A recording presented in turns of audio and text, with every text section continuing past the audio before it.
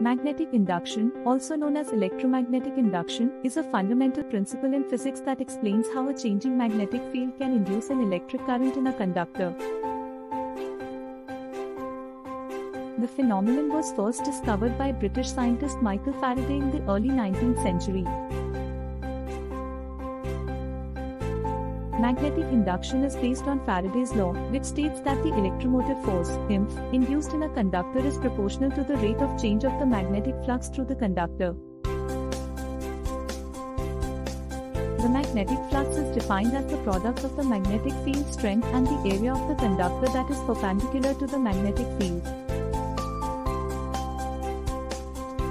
The basic idea behind magnetic induction is that a changing magnetic field produces an electric field, which in turn induces a current in a conductor.